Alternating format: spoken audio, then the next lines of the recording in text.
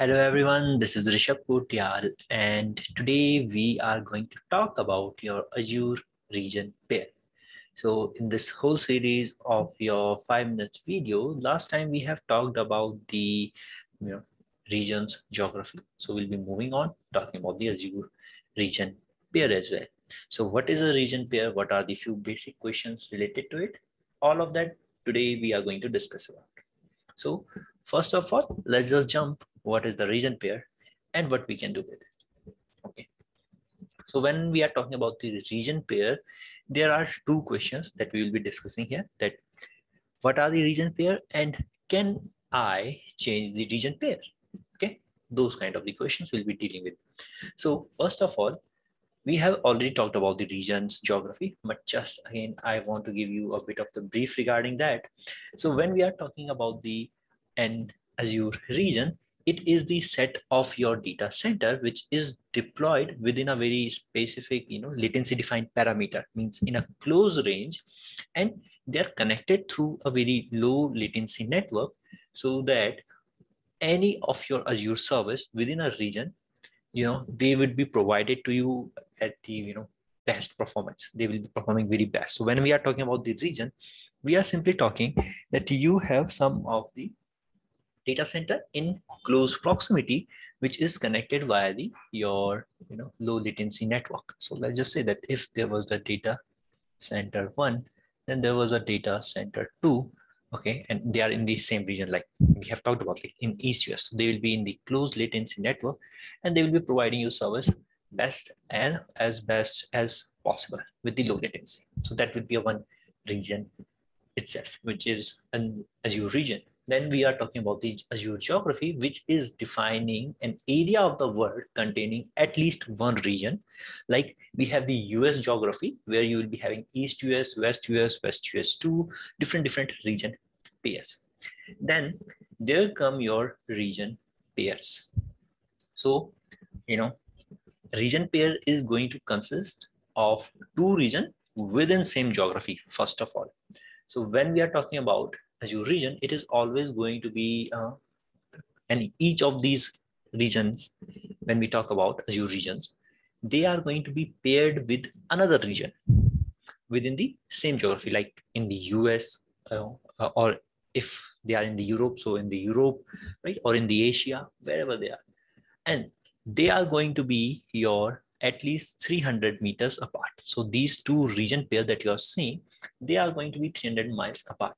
And this approach allow for the replication of your resources, such as like your storage service, okay, VM storage, okay, different geography.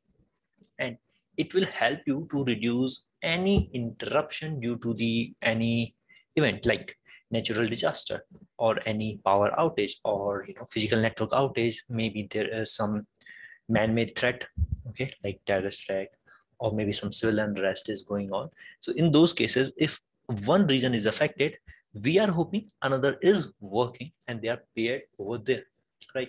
And if that particular region is affected by the natural disaster, what for instance, right?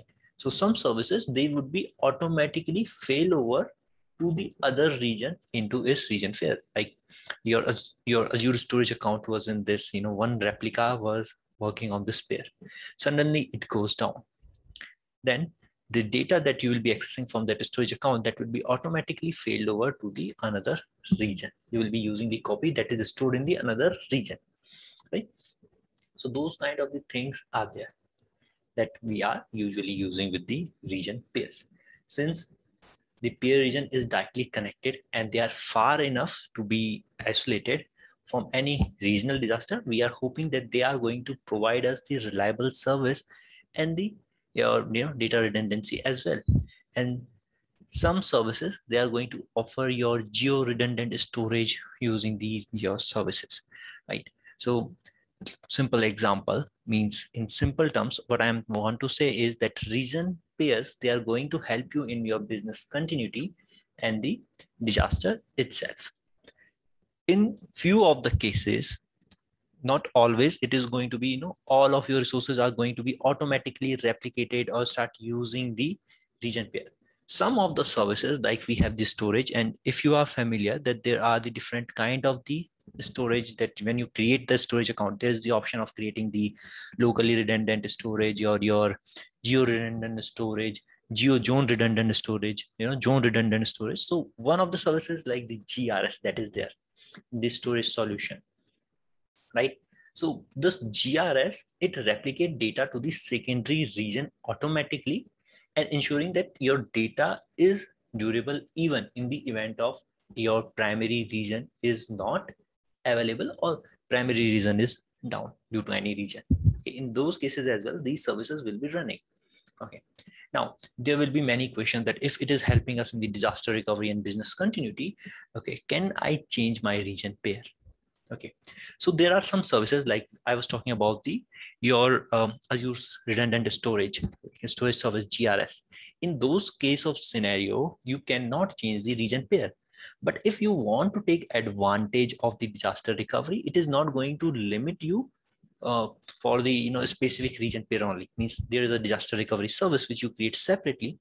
There you can choose that which region you want to replicate your data. So this gives you the flexibility. But there are some services like the Azure storage. Right? In the storage service, there is the GRS. That if you are selecting that your storage type is GRS, you cannot change or switch that region pair. It is automatically going to switch over to the your region pair. Okay, so this is something that you have to keep in mind. In simple terms, when we are talking about the Azure region pair, these are the two data center or two Azure region, which is 300 miles apart. And in case of failure, if any failure is there, your data, some services are going to replicate over your region pair itself. And when we are talking about this region pairs, what Azure do, it serialize all the platform updates, all the planned maintenance across the region pair. Means first one region will be updated, then another region will be updated. And it makes sure that only one region is being updated at a time, so that if anything goes wrong, only one region is down and its region pair is still working properly, right? And even in case of the natural disaster, let's say that it was affecting whole geography, like whole US is affected. In that case as well, the priority of, let's say that we want to recover from those disasters. So priority will be first, you will be recovering one region in that region pair, right? In each region pair, you will be going ahead and recovering the one pair. Now, if you will look into the list of the region pairs, this is the different geography and their region pairs, right? Like East Asia is with the Southeast Asia, Australia East with the Australia Southeast, Brazil South is with the South Central US. Okay, like if I talk about the India, Central India with the South India, West India with the South India, Japan East with the Japan West. In UK, the UK West is with the UK South.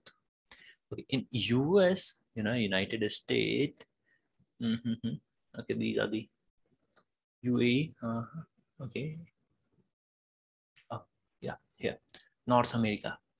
East US is West US, North America in East US to Central US, North Central US is South Central US, West US 2 with the West US, West US 3 with East US. So these are the kind of the pair. So if in case your East US is facing any issue, some of the services will be automatically replicated into the West US, and some you have to manually start failover process. Okay, so this is your disaster. It is helping you in the disaster recovery and business continuity. Okay, so this was your Azure region pair. So that's it for this video. I hope you enjoyed it. Like our channel and follow us for more details. If you want any training regarding the cloud security and any other IT technology, you can visit our website, which is www.infosectrain.com, and we will be happy to help you wherever possible. So that's it for video. Take care, be safe, be healthy. We will meet in next video. Take care. Bye-bye.